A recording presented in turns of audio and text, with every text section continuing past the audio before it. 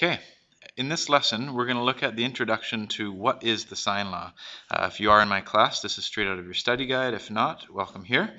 And I've filled out some stuff in advance, and we'll talk about that as we go. All right, the sine law.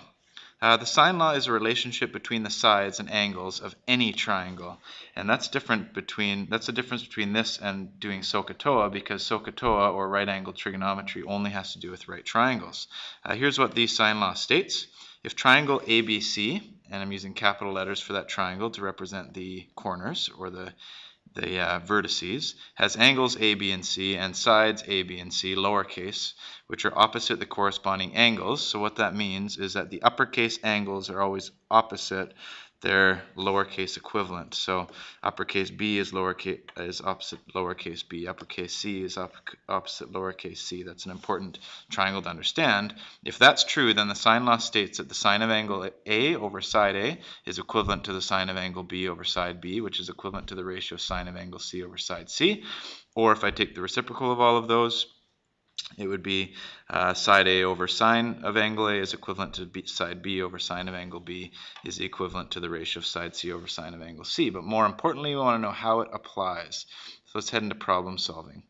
And at any point in time, you can pause this video. If you're doing the study guide along with us, you can write down some of this stuff and pause it and reverse it or try things in advance. Example number 1 here says write 3 equivalent ratios for the triangle below.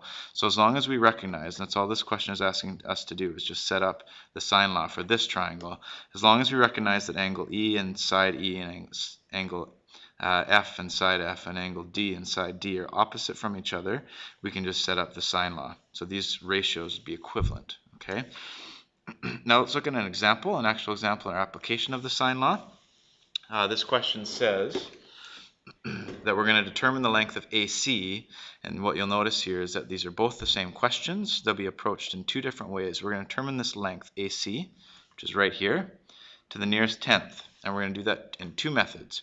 We're going to use the Math 10 method, and we're also going to use the sine law, or the Math 11 method. And at any point in time, you can pause this, try it on your own. If you're in Math 10, you have to use right triangles. So, since this particular question doesn't have a right triangle, you'd have to create one on your own. And what you would do is drop the height down from the peak of this triangle to create 2 right triangles. The first right triangle that we're going to look at is this blue one that I'm highlighting in blue right here. So if I use that blue one and I want to solve for this side x here, x is the opposite of 71 degrees. 1 point is the hypotenuse. So we would be using sine, which is the SO part of SOHCAHTOA. I've set it up here. Sine of 71 is equivalent to the opposite, which is x, over 1.8. And if we're doing the to solve this, we multiply both sides by 1.8. And I'll pull up my calculator. And again, make sure that you are always in degree mode. If you're not, then you have to set it to degree mode. Otherwise, your calculator will do some wrong calculations. So if I do 1.8 times sine 71, I'll get an answer of approximately 1.7. So that's the length that I have right here. Okay, so this is approximately 1.7. Now, if I was still in grade 10 and needed to solve for the length of AC, I would then take this, what I'm going to highlight in green, triangle,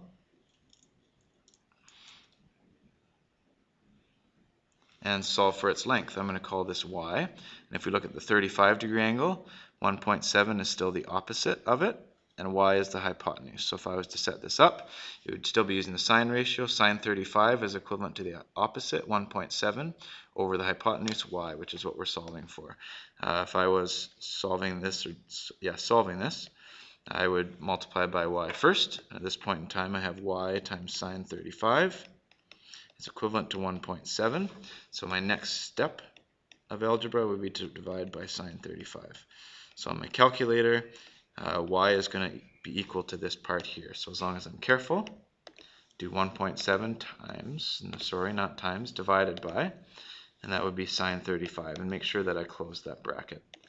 And hit enter, and I get roughly 2.96, which the nearest tenth is approximately 3.0. So that's my solution for the length of AC. We are now going to use the sine law to get the exact same solution. So, in order to use the sine law, I have to know an angle and its opposite side. As we've noticed in the sine law, it's all about angles, which in this case 35 degrees is opposite 1.8 centimeters. So there's an angle and its opposite side. If we're solving for the length of AC, which I'm going to label maybe with an X, its opposite angle is 71 degrees. So we've got angles and opposite sides that are coming in pairs right here. Now, the next thing to determine, since I have an angle on its opposite side, the 35 degrees and the 1.8, I'm allowed to use the sine law.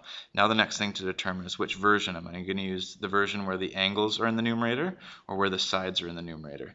Well, since we're solving for a side, and it's easier to solve when the unknowns are in the numerator, I would use this second version. Okay, so use this for solving for side lengths. Okay, so I'm not going to use this version. And what we're also going to do is always place the unknown in the numerator of your first proportion. So in this particular case, your sine law would look like this: x over sine of its opposite angle, which is 71 degrees, is equivalent, and we're putting side lengths in the numerator, so it's going to be 1.8, which is right here, over the sine of its opposite side, which is over the sine of 35. So to solve algebraically, we've now set up the sine law. To solve algebraically, I would multiply both sides by sine 71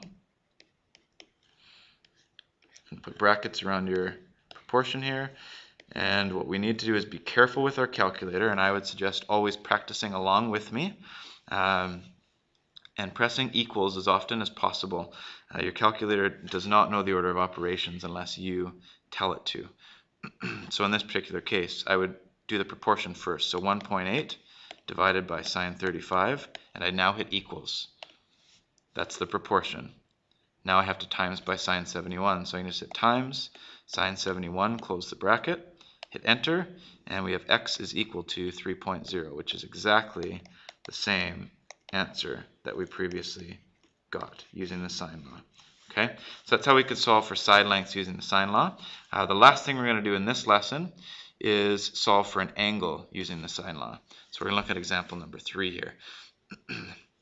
So again, to use the sine law, what we're asked to do here is determine angle theta and angle A. It's also called alpha to the nearest degree. In this particular case, our opposites would be 80 degrees and 18, 12 centimeters and alpha, and theta and this side length here that we don't know. So the angle on its opposite side that we do have both values for would be these. And in order to solve for something, we're going to have to know one of the angles are opposite sides, so I can actually solve for angle alpha first. So those are the two opposites that I'm going to set up my proportion with. The next question is which of these versions we're going to use.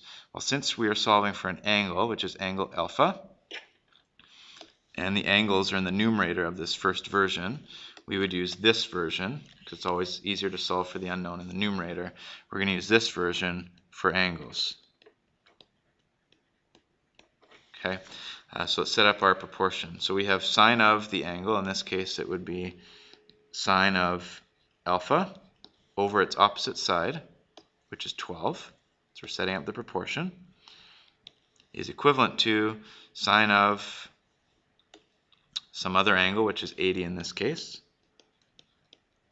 over its opposite side, which is 18. So we've set up the sine law now. Now we need to know how to solve. The first step of algebra is multiplying both sides by 12. So we'll have sine alpha is equivalent to, and again, overuse your calculator here, hit equals as often as possible to make sure you're being careful. So I would do sine 80 and hit equals because that's a value. So there's my numerator. Now I divide that by 18. That's my proportion, and now I can times by 12. That's doing that whole thing in one step. So it's 0.656, so 0.656 538,502. Now that's what sine alpha is equal to. In order to solve for the angle, the opposite of sine is the sine inverse. So if I want to get my solution for alpha, I'm going to have to take the sine inverse of 0.656 538,502. So in order to do that, I'm just going to press sine inverse. So that's sine inverse is above sine, so I'll press second sine, there's sine inverse.